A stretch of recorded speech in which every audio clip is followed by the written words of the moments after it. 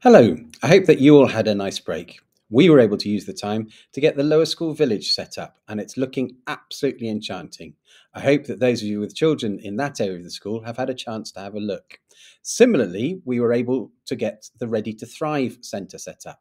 This is a prototype for a much bigger project where we will be giving access for our senior students to the kind of professionals they need to speak to enable them to succeed in the wider world. It is a really exciting project, and we hope to learn lessons from these spaces. In my newsletter, you can also see videos of not just the Turkish flag raising, but also the Japanese one, which will happen a little bit later this morning. There's a report that is shared this week on our annual charity and fundraising, so you can see what happens with all of the funds that go into the school. Please do use the opportunity to wrap up warm against this winter weather and get down to Unismart and get the PE kit that you may need on the sports fields.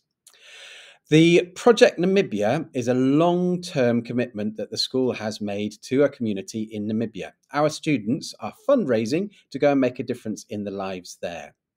In a similar vein, a grade 11 student has been supported by the PSO in fulfilling their dream of making an aquaponics project come to life.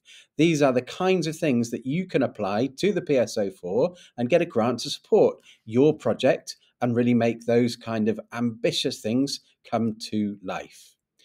Similarly, a chance to make a difference here, as you can donate any winter clothes which you no longer need, which will make a difference in the lives of others. There's details on how to do that.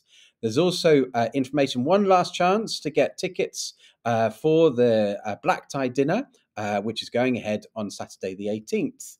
And we hope to see lots of you later on this evening at the Trunk or Treat event, which is a fantastic date in the calendar. And as always, great fun for all of the family. And I know lots and lots of people are signed up, and I look forward to seeing you all later. Have a lovely weekend. See you later on.